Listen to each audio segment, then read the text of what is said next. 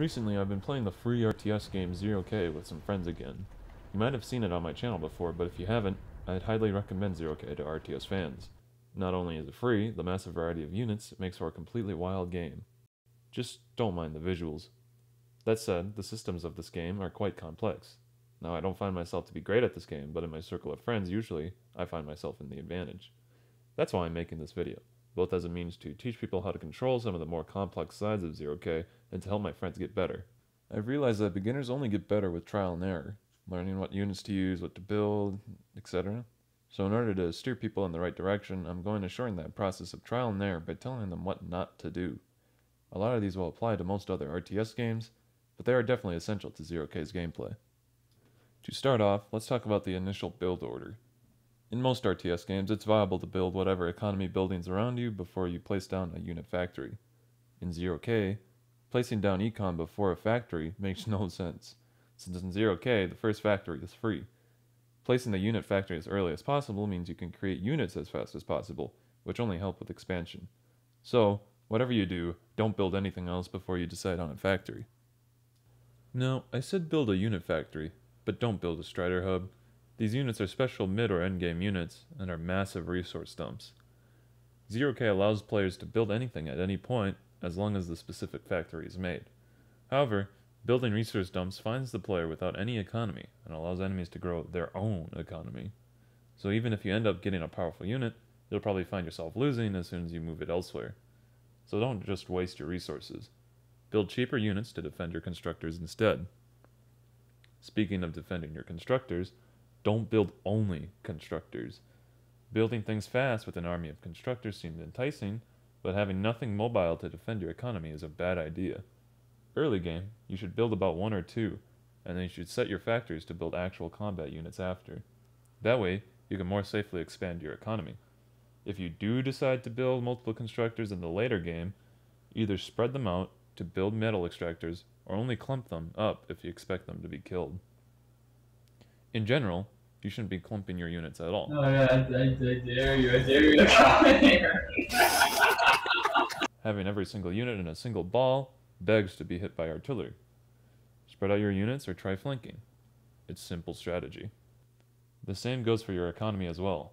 Energy producers are volatile. They are necessary for building anything. They help the production of metal through overdrive, but they also tend to explode. The more expensive, the bigger the explosion. Even solar collectors blow up to damage their surroundings a bit. When you're building energy, try to spread producers out to the best degree. The easiest way of doing this is to hold Alt and Shift to cue a grid pattern, and then you use Z and X to fix the spacing between each building. The same goes for storage units. Typically spamming clumps of storage units is useless until endgame, and if they are found, you're left without any economy. So, keep your economy distance, and don't build everything close together. Somewhat related, do not focus building a single type of unit. I might go in depth in a future video, but 0K essentially has a rock, paper, scissors combat system. To put it lightly, there are types of units in game that specifically counter other types of units. For example, my friend Joe here typically builds glaives at the beginning of the game. Glaives are a cloakbot unit that are dirt cheap. Weak, yes, but cheap and fast.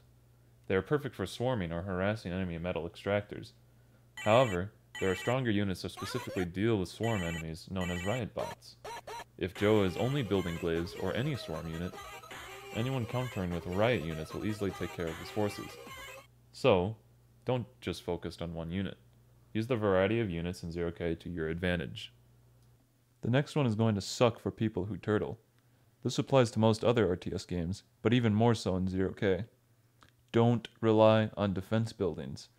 The biggest problem with defenses is that they cannot move, and the resources spent on building them could be better used for your military, which can move. Not only that, certain military units just outrange any defensive building, and cloakbots can even just walk by your turrets. That said, having defenses is nice for defending metal extractors out of reach of your firepower.